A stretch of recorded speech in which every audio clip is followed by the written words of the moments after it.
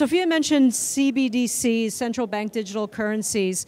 We have a lot of projects and a lot of countries, as Sophia mentioned, most of the global central banks are experimenting or deploying central bank digital currencies.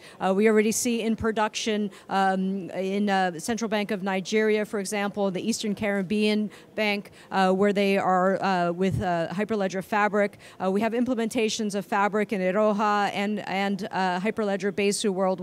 And a couple of months ago, the Central Bank of Brazil actually made an announcement, one of the largest countries to do so, around the use of the selection of Hyperledger Besu as their DLT that they've chosen for their CBDC experimentations and projects. But I'd like to introduce Catherine, and Catherine's the head of CBDCs and protocols at Visa.